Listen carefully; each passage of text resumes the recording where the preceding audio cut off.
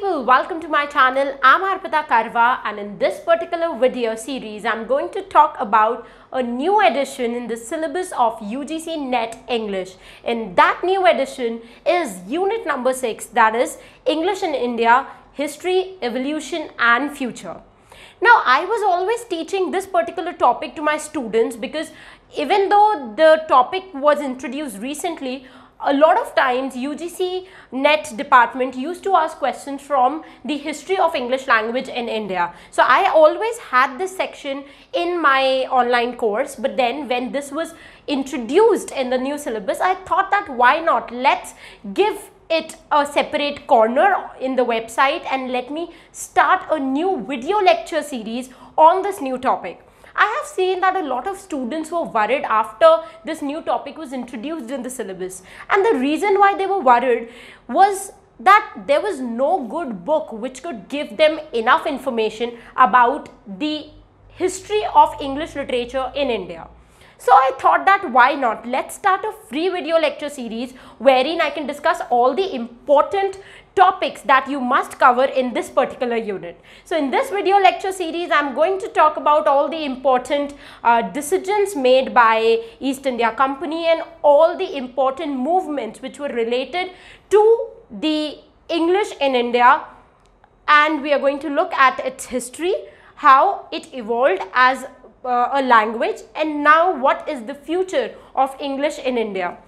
But before I talk about the major issues, I would first like you to go to my website arpitakarwa.com and check out the list of important topics that I have posted for free for all the students, and these important topics are segregated according to the 10 modules which have been introduced in the syllabus of UGC NET English recently.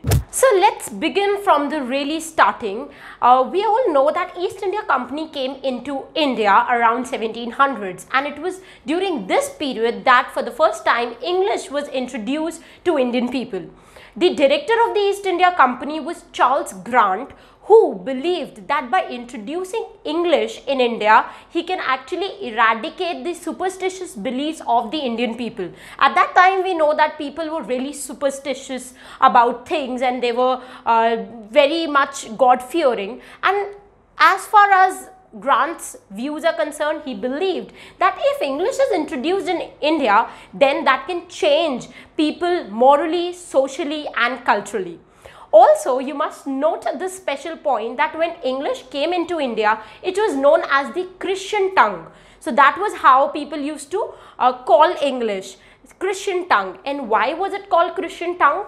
Because father of Lord Macaulay, the famous man who wrote minutes on English education, his name was Zachary Macaulay. Zachary Macaulay was the father of Lord Macaulay, and he was also in the British cabinet, wherein he was introducing English in different colonies, and he was of the view that by introducing English, they could spread Christianity all across the globe. So their purpose was that Christianity as a language should become the official religion of all the people across globe. And since the language of Christianity is English, we need to introduce English to the people of colonies so that they can understand the views and beliefs of the Christian people.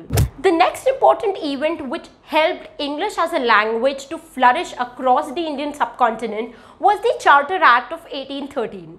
Now you must be wondering, what is this Charter Act of 1813 and how did this act help English to flourish across India?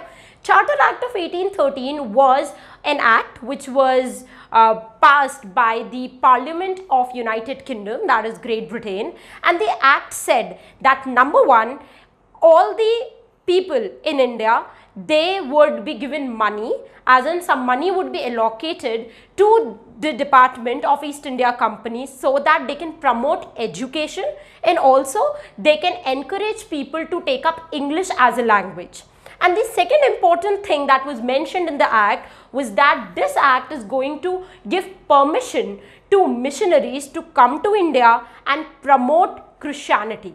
Missionaries are basically organization with a purpose to spread Christianity. So they are going to come to different countries, and then by using different means they are going to convert people into Christianity. So missionaries were asked to come to India to promote Christianity and also to promote English as a language so that people can understand Christianity better. Missionaries played a very important role in encouraging people to take up English as a language in Indian subcontinent. We are going to discuss the role of missionaries in detail in the upcoming video lecture, in which I am going to take this topic forward and give you some other important information about English in India, its history, evolution and future. If you've not yet subscribed to the channel, I think you should do it right now so that you're notified next time I upload a video on Crash Course. Also, please like and share this video with other NET aspirants so that they get to know about the new topic which is included in the new syllabus, and they can prepare for the upcoming NET exam in a very revolutionary manner.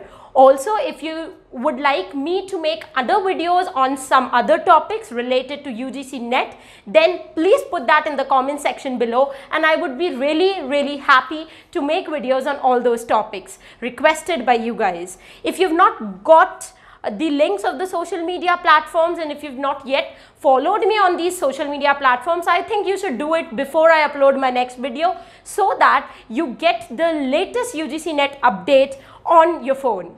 So that's it for this video lecture. We'll meet very soon in the next video lecture. Till the time we meet next, happy learning, keep loving literature and stay tuned to arpitakarwa.com.